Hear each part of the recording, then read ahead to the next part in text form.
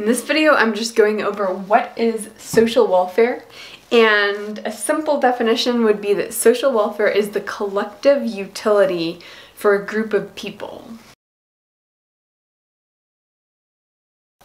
And a group can be any group of people. It can be a family, it can be a bowling league, it can be the citizens of a town, it can be the citizens of a country. So you might imagine who decides or who would be maximizing something in a social welfare function. Government is the classic group to maximize something, but it could be the parents in a family making decisions for their whole family. It could be the leaders in a civic organization. Really, anyone who's making decisions for a collective group of people that they care about, that's going to be someone making a decision by maximizing what they perceive to be social welfare. So the group is defined in various ways.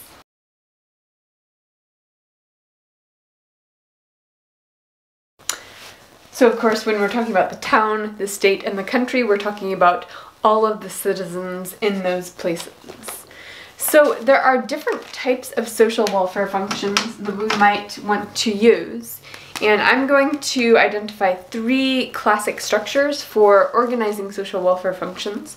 So let's do that. The first way of maximizing a social welfare function, or of constructing one that you might want to maximize, would be to just list the values that you're trying to optimize and give every one of them an importance weight. And of course, if you're optimizing a social welfare function, that means you're choosing something that the leader of this group has to choose. So it's going to look something like this.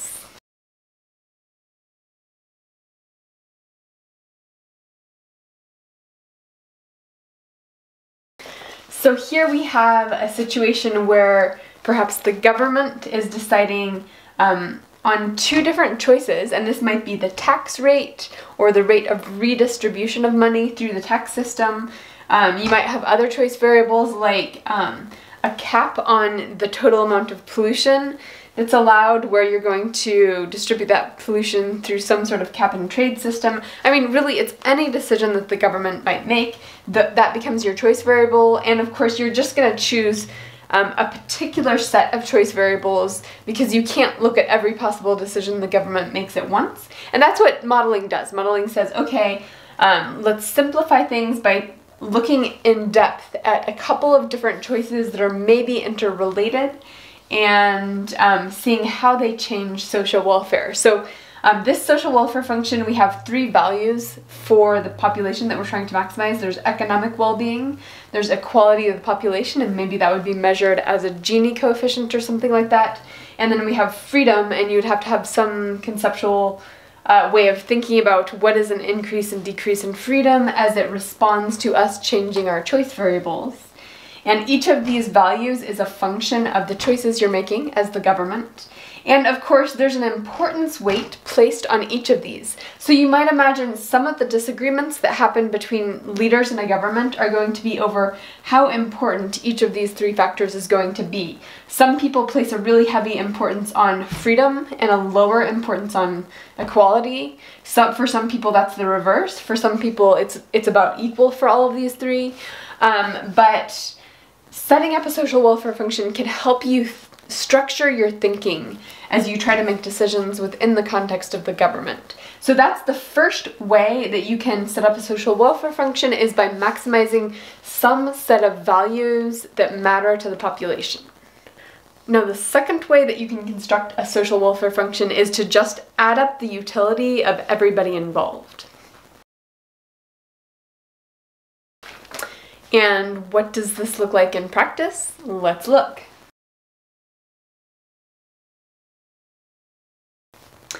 Okay, so here is the utility of all 37 people in an organization. Maybe this is a civic organization like the Lions Club, and the leaders of the organization are trying to think through what does each person value and what might it look like if we added up everybody's utility.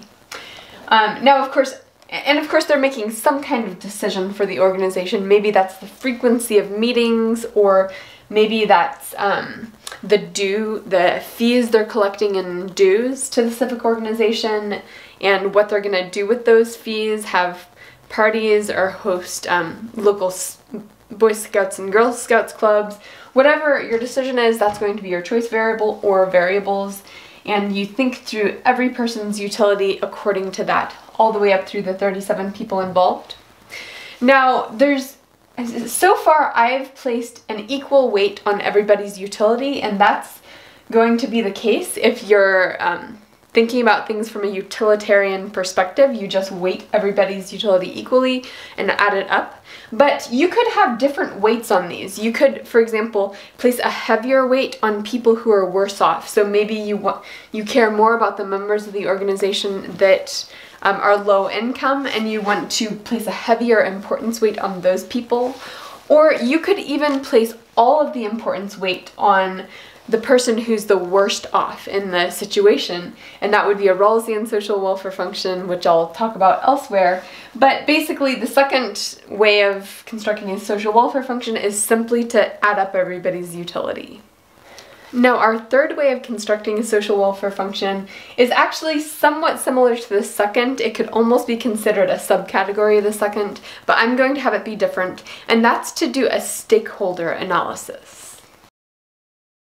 So what this is going to look like is you have different categories of people who are affected differently, and you add up the utility of each of these separate groups of people differently in your function. So let me show you what this looks like.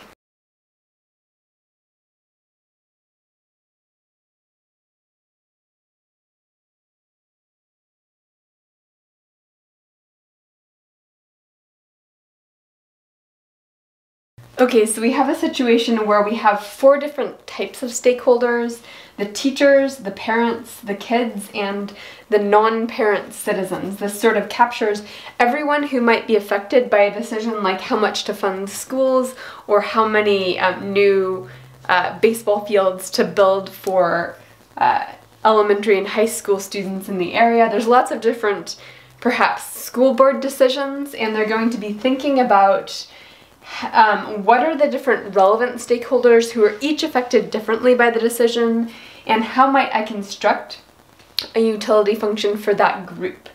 Now, you could weight these differently depending on the share of the population that belongs to each group, or of course you can weight them however you want. So if you want to put a heavier weight on kids, because of course kids are the future and they're going to determine the future of the health of your city, you can do that. You can put a heavier weight on kids, but I'll just do it for now in a classic way, which might be what percentage of the population belongs to each group. Okay, so here we have the percentage of the population belonging to each group. We've got 5% teachers, 50% parents, 15% children, and 30% non-parent citizens of the county or of the school district. And of course these all add up to 100, so we're weighing everybody's utility equally, which is one option. So I basically just laid out 3 different ways of setting up a social welfare function that can be used when you're analyzing how to make decisions for groups.